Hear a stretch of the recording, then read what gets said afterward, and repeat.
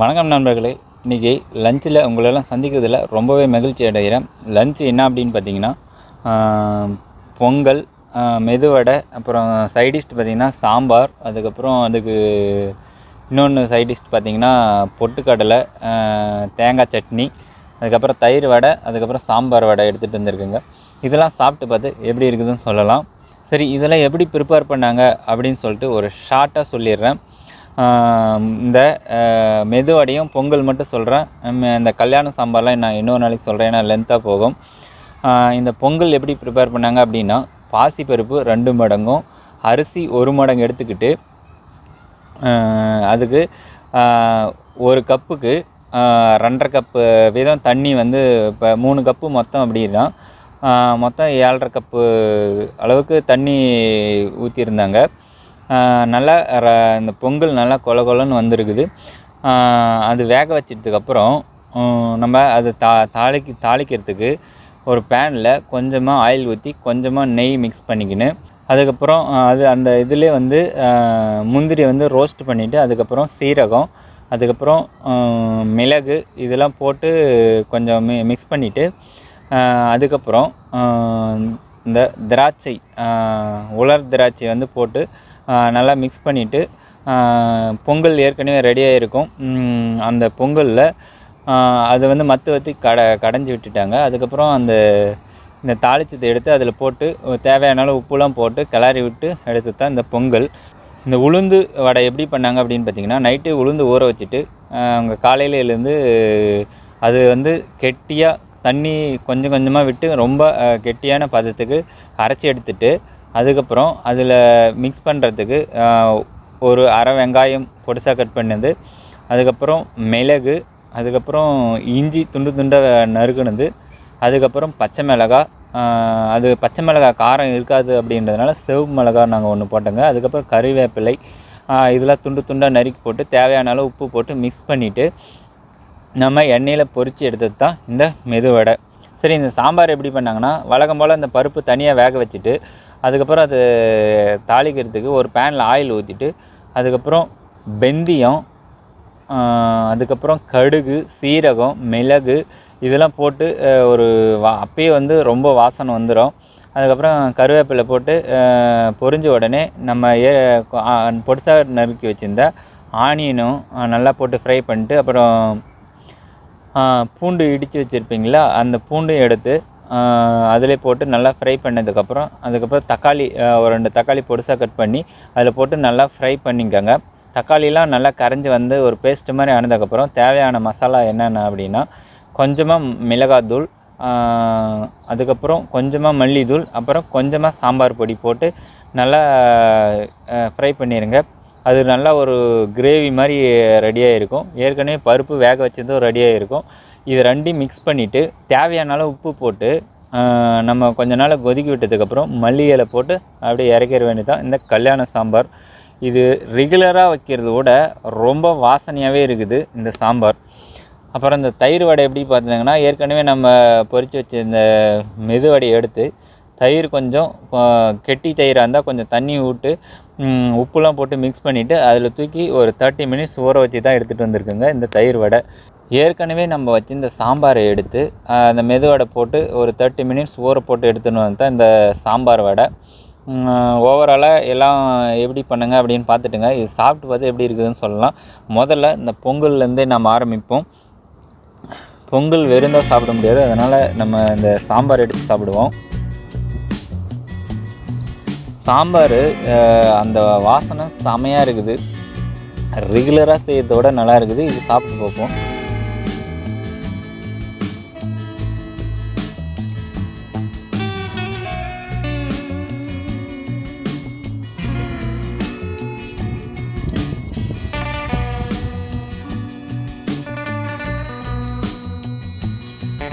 இதெல்லாம் நான் என்ன சொல்கிறதுன்னு தெரில. அந்த அளவுக்கு அப்படியே ஒரு செம்மையான டேஸ்ட்டாக இருக்குது இந்த சாம்பாரும் இந்த பொங்கலும்.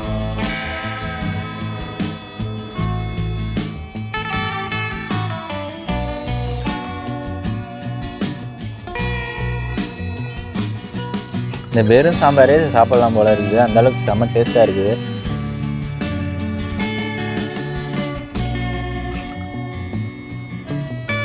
ரெகுலராக உங்கள் வீட்டில் ஒவ்வொரு மெத்தடில் செய்வாங்க.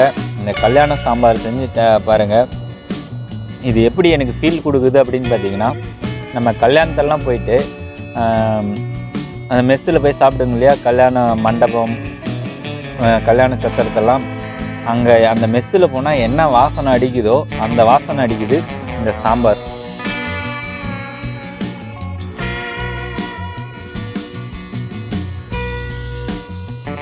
இந்த மெதுவடை, அதுக்கப்புறம் பொங்கல், இந்த சாம்பார் சாப்பிட்டு பார்ப்போம்.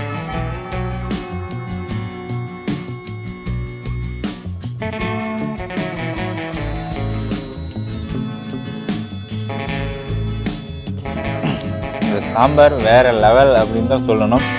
சரி, இந்த சட்னி இருக்குது, இது டேஸ்ட் பண்ணி பார்ப்போம்.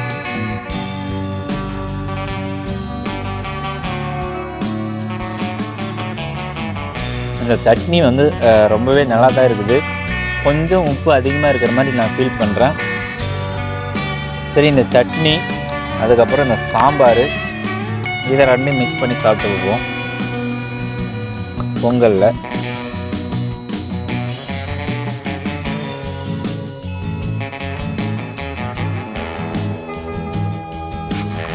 செமையான ஒரு சுவைன்னா சொல்லலாம், ரெண்டும் மிக்ஸ் பண்ணி சாப்பிட்றது.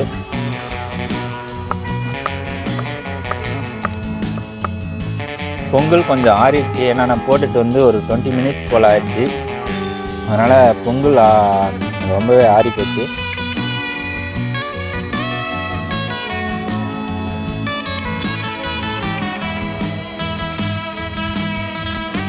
அந்த பொங்கலில் இருக்கிற மிளகை கடிக்கும்போது அவ்வளோ ஒரு இதாக இருக்குது. ஒரு என்ன சொல்கிற, எப்படி ஃபீல் பண்ணுறேன் அப்படின்னா, நல்லா காரமாக அந்த மிளகை காரம் ஒரு சுருன்னு எண்ணெய் எப்படி இருக்கும் அந்த மாதிரி ஒரு நல்ல ஒரு டேஸ்ட்டில் இருக்குது.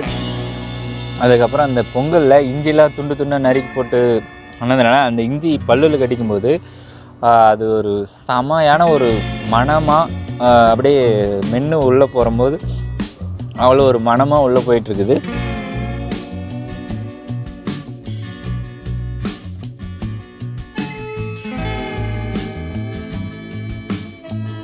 அந்த பொங்கலில் முந்திரி, இந்த திராட்சைலாம் கடிக்கும் போது ஒரு நல்ல ஒரு ஃபீல் கொடுக்குது. அந்த முந்திரி நல்லா ஆயில் இந்த எண்ணெயில் வறுத்ததுனால அந்த வாசனையும் இந்த முந்திரிலாம் நல்லா ஒரு இறங்கி ஒரு சூப்பராகவே இருக்குது. அந்த திராட்சை கிடைக்கும்போது ஒரு இனிப்பு சுவையோட ஒரு இதெல்லாம் மிக்ஸ் பண்ணி சாப்பிட்றதுக்கு இன்னும் பெட்டராகவே ஃபீல் பண்ணுறேன். இந்த உலகத்தில் இதோட ஒரு சாப்பாடு எதுனா இருக்குமா அப்படின்ற அளவுக்கு தான் இருக்குது இந்த லஞ்சு.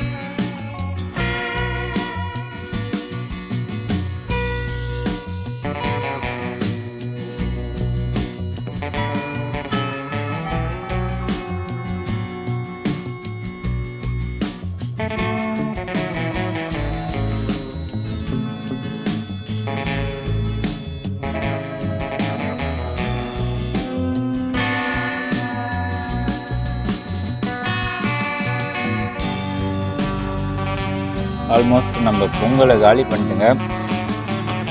நான் என்ன சொல்கிறது அப்படின்னு எனக்கே தெரியல, இந்த அளவுக்கு ஒரு சுவையாக இருந்தது இந்த பொங்கல்.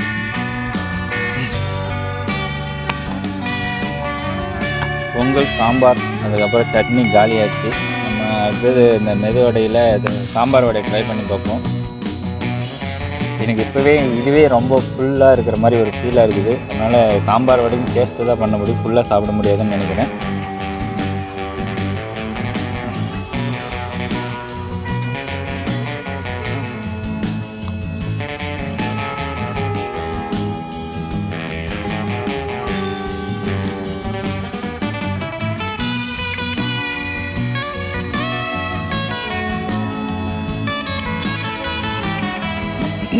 சாம்பாரில் இருக்கிற தண்ணிலாம் ஃபுல்லாகவே அந்த வடை அப்சர்வ் பண்ணிடுச்சு. ரொம்ப கெட்டியாக தான் இருக்குது.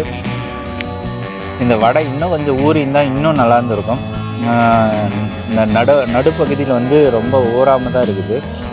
மேல் பகுதி அந்த நடுப்பகுதி வரைக்கும் நல்லா இந்த சாம்பாரில் அந்த வாட்டர்லாம் அப்சர்வ் பண்ணிவிட்டு நல்லா ஊறி இருக்குது. ஆனால் நடுப்பகுதி வந்து சரியாக ஊறாமல் தான் இருக்குது. அதை நீங்கள் பார்க்கலாங்க, வெள்ளையாக இருக்கிறது.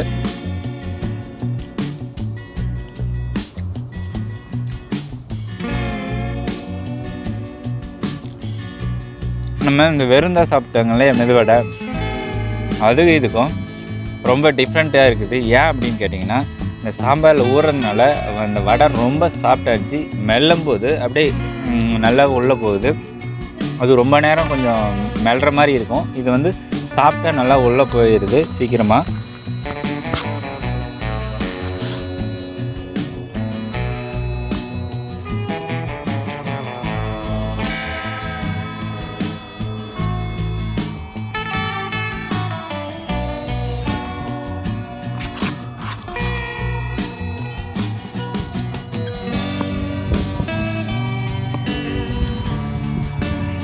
இந்த மெதுவடை என்னால் ஃபுல்லாக சாப்பிட முடியல, அதனால் இது ஸ்கிப் பண்ணிடுவோம்.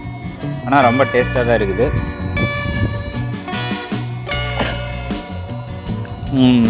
அதுக்கப்புறம் இந்த தயிர் வடைக்கு வருவோம். தயிர் வடை எப்படி இருக்குதுன்ட்டு. இதுவும் 30 மினிட்ஸ் போல் நம்ம தயிரில் ஊற போட்டு தான் எடுத்துகிட்டு வந்தோங்க.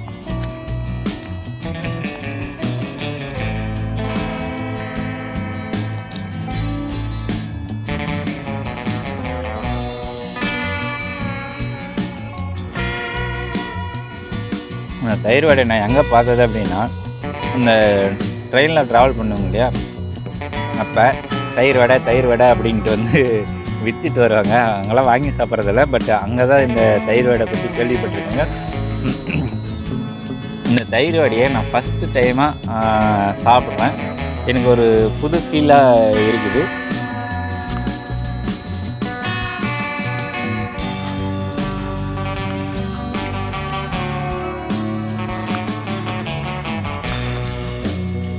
இந்த தயிர் வடையும் அதே போல் தான். மிடில் வந்து கொஞ்சம் ஃபுல்லாக ஊறாமல் தான் இருக்குது. ஏன்னா ஒரு 30 மினிட்ஸ் ஊற வச்சது நான் சரியாக போகலையே என்னவோ தெரியல. ஆனால் மிடில் அப்படி தான் இருக்குது. ஆனால் இந்த மிடில் லேயர் வரைக்கும் இதுவும் நல்லா சாஃப்டாக தான் இருக்குது. இது என்ன டேஸ்ட்டு இருக்குதுன்னா, அந்த ஒரு மாதிரி தயிரில் புளிச்சதுக்கு அதில் உப்பு போட்டு வந்தது, அது ஒரு டிஃப்ரெண்ட் டேஸ்ட்டாக இருக்குது. அது எப்படி சொல்கிறதுன்னு எனக்கு தெரியல.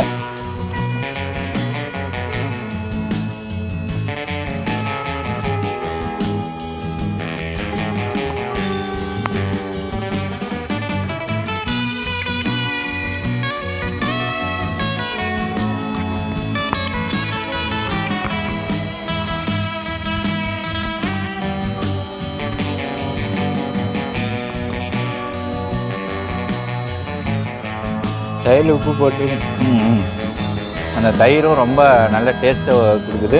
இந்த தயிர் வடையும் ரொம்ப நல்ல டேஸ்ட்டாக தான் இருக்குது. ஆனால் என்னால் ஃபுல்லாக சாப்பிட முடியல, அதனால் இது ஸ்கிப் பண்ணிடுறேன். மொத்தத்தில் இந்த லஞ்ச் எப்படி இருந்துச்சு அப்படின்னு பார்த்தீங்கன்னா, பொங்கல், அதுக்கப்புறம் இந்த சாம்பார், பொட்டுக்கடலை தேங்காய் சட்னி, இந்த காம்பினேஷனுக்கு இந்த உலகத்தில் வேறு எதனா ஃபுட்டு இருக்குது அப்படின்னா நீங்கள் தயவு செஞ்சு கமெண்ட் பண்ணுங்கள்.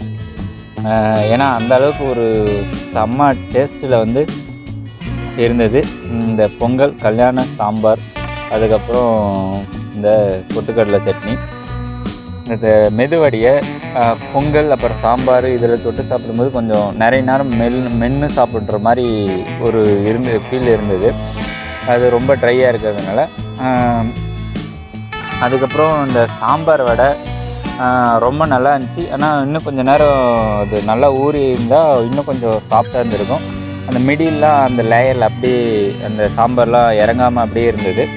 மற்றபடி சாம்பார் வடை சூப்பராகவே இருந்துச்சு. தயிர் வடையை நான் ஃபஸ்ட் டைமாக சாப்பிட்றேன். அதுவும் நல்லா அந்த புளிச்ச தயிரில் கொஞ்சம் உப்புலாம் போட்டு அதுவும் நல்லா அந்த இன்னும் கொஞ்சம் நேரம் ஊறி இருந்தால் இன்னும் சிறப்பாக இருந்திருக்கும். மொத்தத்தில் ஒரு செம்மையான லஞ்ச் சாப்பிட்ட ஃபீல் எனக்கு இருந்தது. நிச்சயமாக நீங்கள் கமெண்ட் பண்ணுங்கள். இந்த கல்யாண சாம்பார், அதுக்கப்புறம் இந்த பொங்கல், இந்த பொட்டுக்கடலை தேங்காய் சட்னிக்கு ஈடான ஏதாவது ஃபுட்டு இருந்தால் நீங்கள் தயவு செஞ்சு கமெண்ட் பண்ணுங்கள். அந்த அளவுக்கு ஒரு சிறப்பான லஞ்சில் இன்றைக்கி எனக்கு அமைஞ்சது. இதெல்லாம் செஞ்சு கொடுத்த வைத்தீஸ்வரிக்கு ஒரு நன்றி சொல்லிவிட்டு நம்ம இந்த வீடியோவை முடிச்சுக்கலாம். இந்த வீடியோ பிடிச்சிருந்தா ஒரு லைக் பண்ணுங்கள். ஞாபகம் வச்சுருந்து நம்ம சேனலையும் ஒரு சப்ஸ்கிரைப் பண்ணி வச்சுக்கோங்க. நம்ம இன்னொரு வீடியோவில் சந்திக்கலாம். நன்றி, வணக்கம்.